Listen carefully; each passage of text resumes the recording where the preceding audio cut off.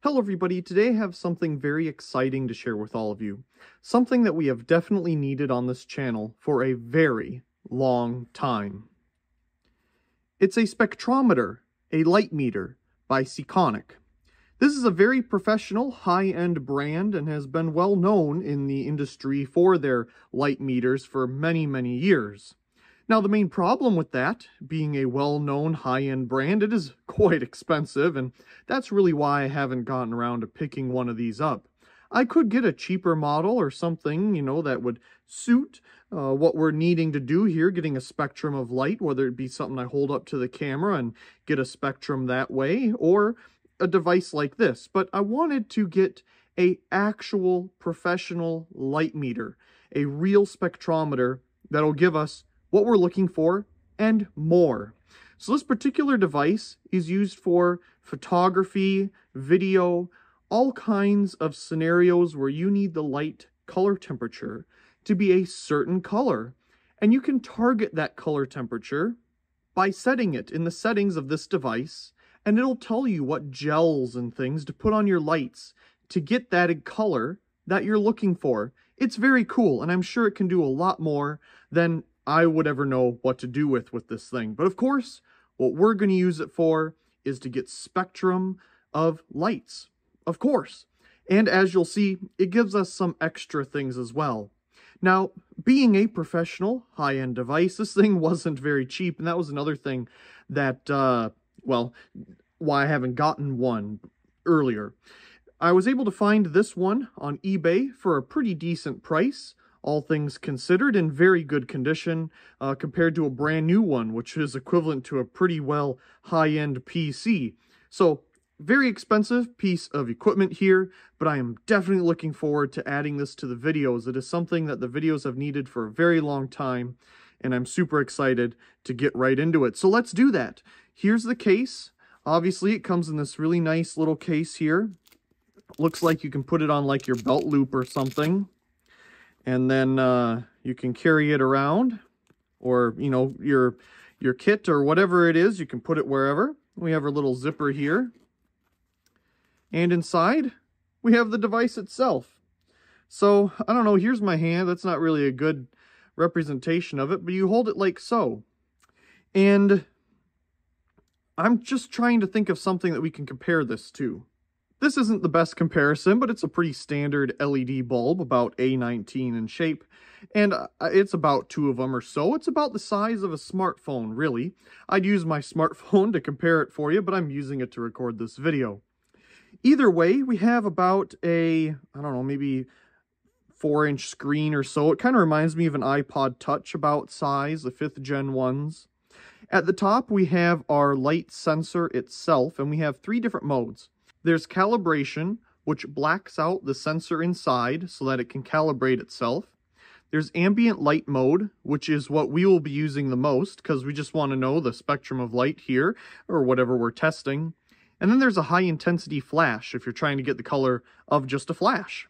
So those are the 3 options, and you just rotate this collar here to achieve whatever one you'd like.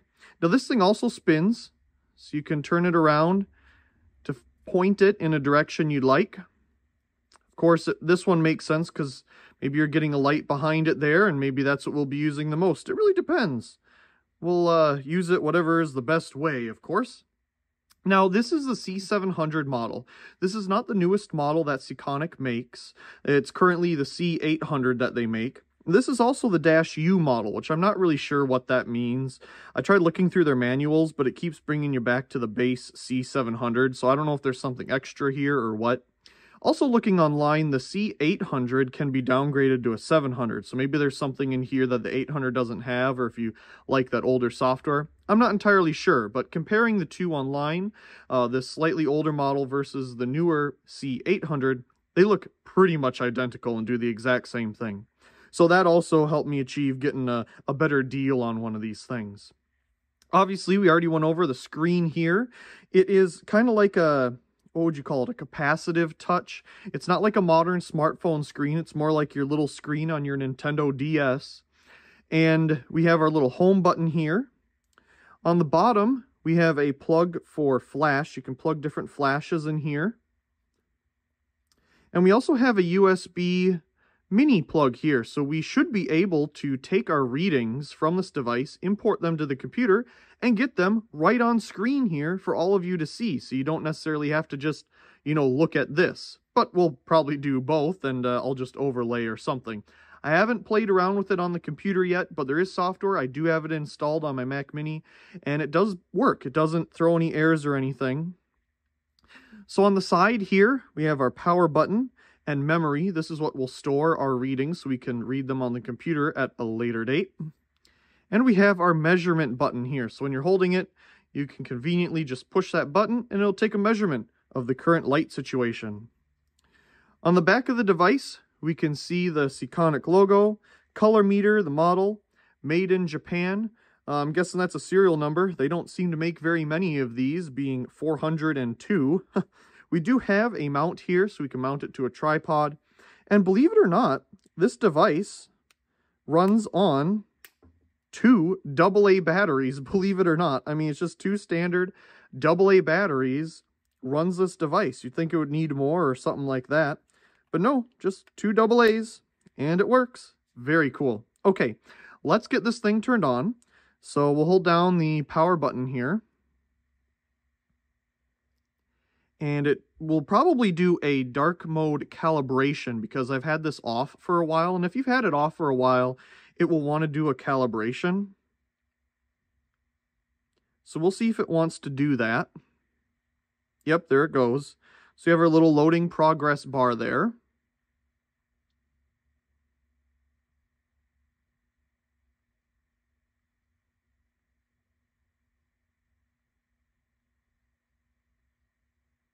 Okay, so here we are, booted up.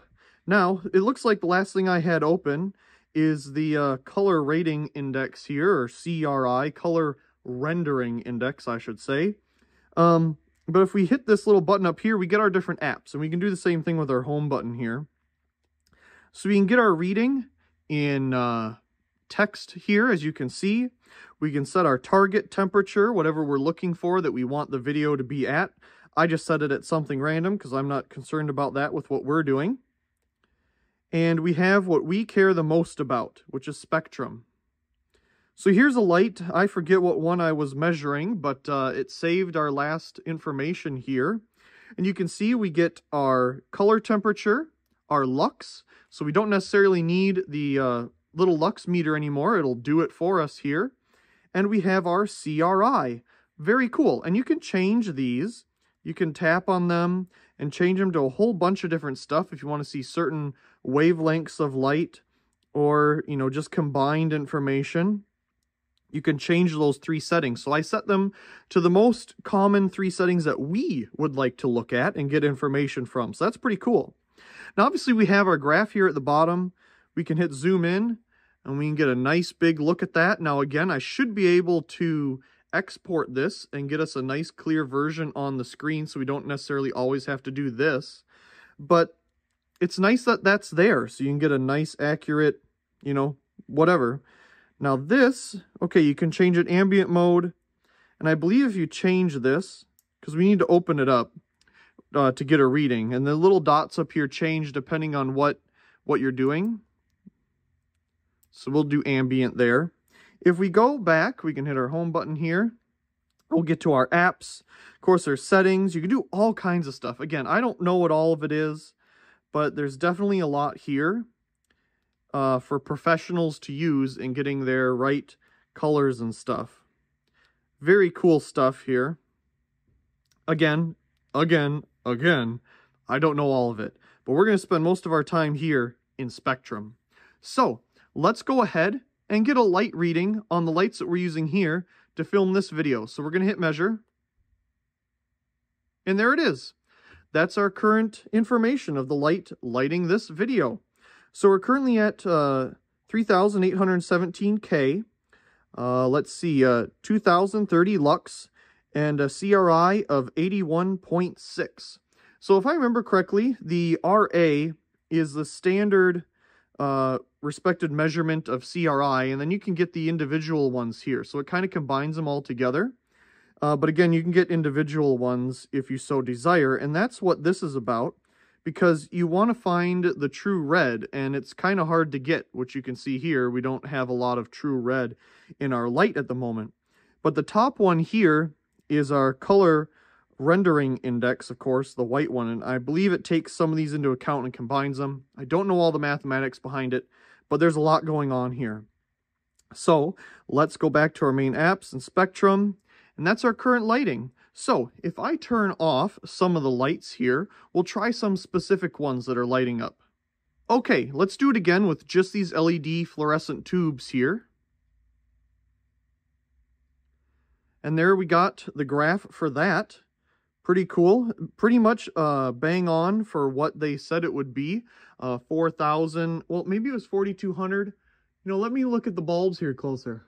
I'm pretty sure the bulbs are 4,100K, so right around there. And the color rating index.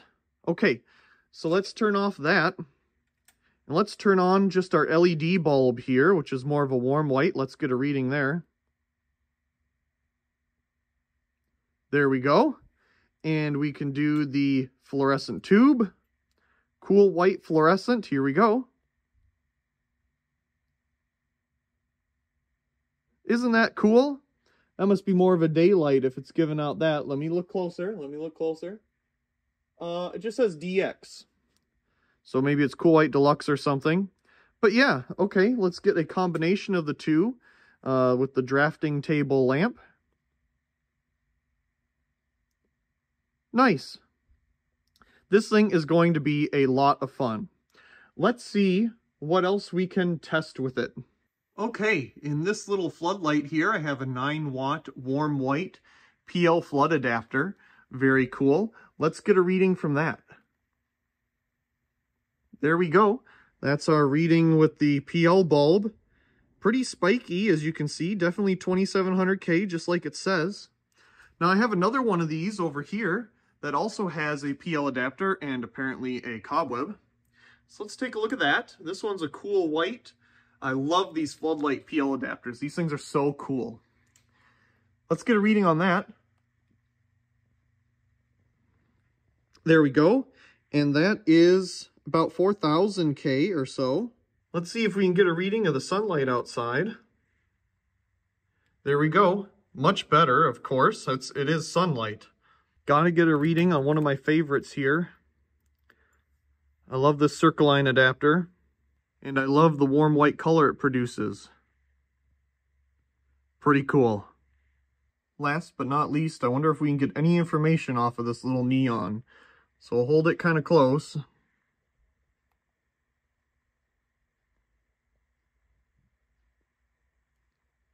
Under. But, you know what? It did do it. Connecting it up to a computer is actually quite easy. You just need to find a mini USB cable, which is easier said than done, but I do have one here, which is great. And you bring up the little software here, and there we go. So we have our utility. We can go to memory data, and we'll click on Untitled. This took me a minute to figure out because there was nothing here. But then it connects to the device, and you can see all the previously saved data. And here's our circle line in the lamp data. I took this before we did the video here today. But if we preview that, we get the graph. And it's resizable. It changes as you do it, so it's not just an image. And you also get all the other data as well. So this is really cool. We can provide all kinds of data now. I like this. I really do hope you enjoyed this quick little overview of the Sekonic C700 Spectrometer. We finally have one on the channel. Now, disclaimer, you're probably going to see some videos coming up here that do not have this device, because I have a little bit of a backlog that I'm going through, and then you'll start seeing this in every single video.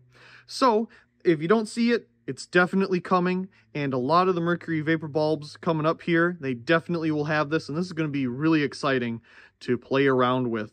As always, I do hope you enjoyed today's video, and if you did, be sure to give it a like down below and leave a comment. I do enjoy reading all of your comments. If you haven't already, Be sure to subscribe to the channel for more great videos like this one. Also check out my secondary channel Merkove and subscribe over there for more behind the scenes and alternative content. Of course, check out the other videos here on this screen, and as always, thank you very much for watching.